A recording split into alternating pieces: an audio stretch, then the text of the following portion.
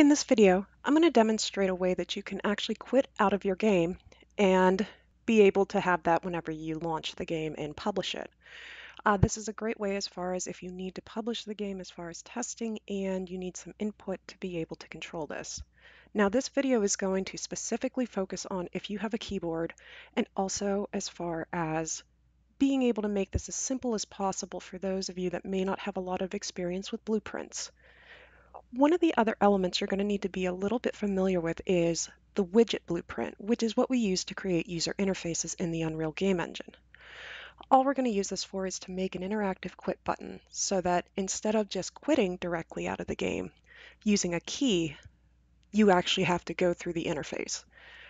This is actually a pretty good practice from the standpoint that you don't want your user, whenever they're interacting with the game, to accidentally bump a key and exit out of the game. The last thing I'm going to point out is we are going to be mapping these to a key on the keyboard. While you are testing, however, and if you want to test the interface and the quit capabilities while you are in the Unreal Engine, I would avoid mapping it to escape, since escape is the keyboard shortcut in Unreal that whenever we're play testing in our work environment, if I hit the escape key, it kicks me out of the UI environment. So for testing purposes, I'm going to use a different key.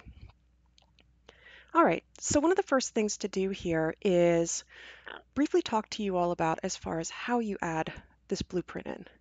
The first thing you do is you are going to create the widget, but then from the widget capabilities here, you are going to map as far as when the button is clicked, it's going to quit the game. Also as well, we got to then set up and attach to the third person avatar in the blueprint there as far as how to react when the key is pressed to call upon that widget UI. Just to demonstrate briefly here, I could technically actually come into the third player character, and if I wanted to, from a testing purpose perspective, I wouldn't condone this as far as launching or packaging a game. I could actually come in and edit the blueprint for the third player character, and I could actually just come in. Let's see if I can use my Q key. There we go. So I begin to type Q key, and I'm going to use this for quit. And when it is pressed, notice the moment I hit Q, I actually have a quit game option. I could technically actually compile, save my map, and if I hit play on my map, I move around a little bit. If I hit the Q key, I snap out. So that's the importance of the third player character blueprint, is we're actually able to come in and attach the overall UI and also interactions with the game environment. So I'm actually going to come in, open the blueprint editor. I'm going to get rid of this quit game for right now. I'm not going to need this in here. I am, however, going to leave the Q key because I'm going to reuse that as my quit key. So now let's come back and let's talk about making that widget UI so that we can actually have a UI that the player can interact with and control. Now what I'm going to do is I'm going to right click down in my content browser, and user interface blueprints are called widget blueprints. So I'm going to go ahead and I will call this BP underscore quit game BTN. And let's go ahead and open this up by double clicking. Now again, I'm going to assume you're semi-familiar with a UI here, so I'm going to go ahead and drag my button into my canvas, and then I'm also going to grab my text, and then let's go ahead. I'm actually going to increase the size, pull that down, call this quick game, and make it a little bit larger, but also to make it so that we can actually read the text. Great. All right, and then outside of that, I'll go ahead and center the widget so it scales proportionately, just keeps it down in the corner there. Now, I'm going to keep the button highlighted and I'm going to scroll down here. As a reminder, you do have several events down here. I will briefly go into these for folks. Normally, I would encourage folks to use the onClicked. This means that your user has actually pressed down on the mouse key or the mouse button and has released it. Some people you may hear, they'll talk about, on pressed. Pressed is a little bit different. This is where if the user were to press and hold down the mouse button. The reason I favor unclicked is because with an on-pressed call, maybe the user clicked on quit and they said, oh no, I didn't actually want to click that. And I'm sure we've all done that where we've clicked and held and kind of moved the cursor away from a button or a link. If we're using on pressed, that means then that we're actually still attaching this. So I'm going to go ahead and say on clicked. And in here is where I want the quit to occur. So when the button is clicked, quit the game. So we're going to save, compile, oops, save again there. All right, everything looks good. So now I'm actually ready. If you closed out, you'll want to reopen that third person character blueprint.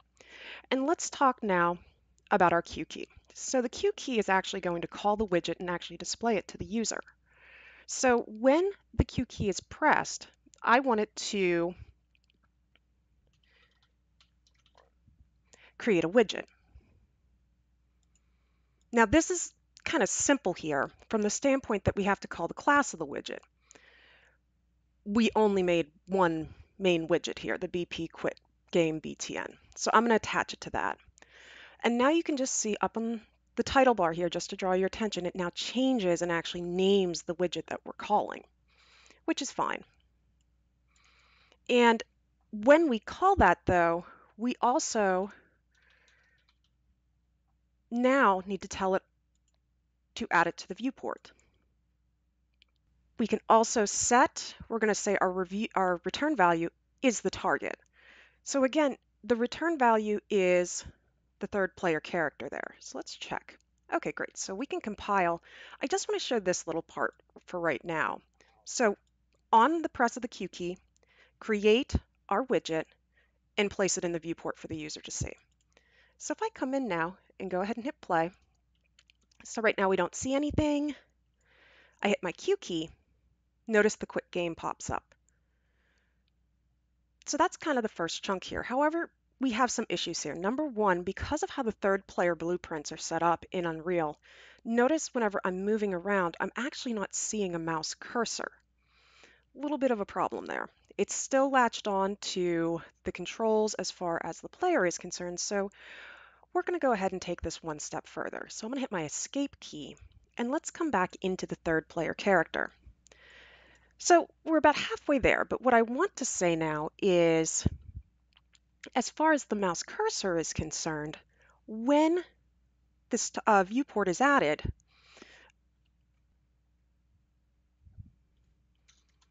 let's actually go one step further. There we go.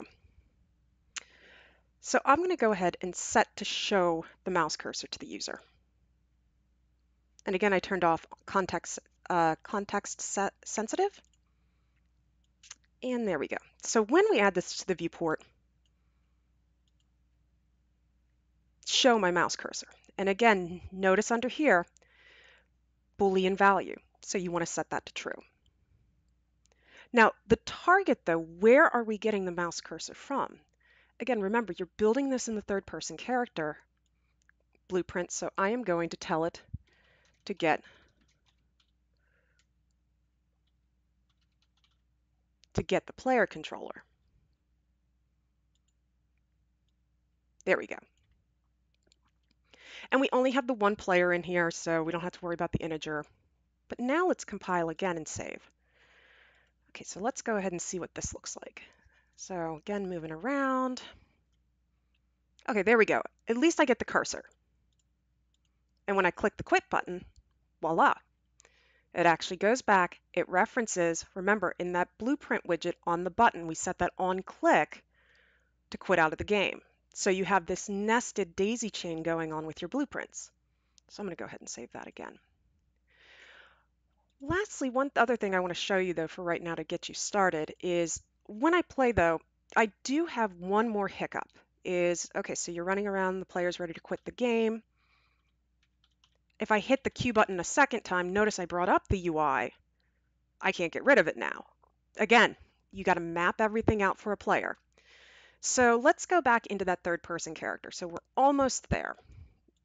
So we kind of did the base test here where, great, you know what, I have the interactivity, it's latching into that quick game widget, good stuff. But what if I wanted to remove the widgets? Well, what I'm going to do is let's go ahead and actually find that. So I'm going to tell it to remove all the widgets from the UI for right now. As you get more comfortable with the widgets and working with UIs in Unreal, there are ways that you can target specific elements. Again, this video is just to help you get started as far as if you have to publish and test your game. And what we're going to do once again is we want to set the show mouse cursor. We're going to say the return value is the player controller, but this time I'm going to leave this false because I actually don't want to show the mouse cursor. Remember, what we're doing here is we're latching on that when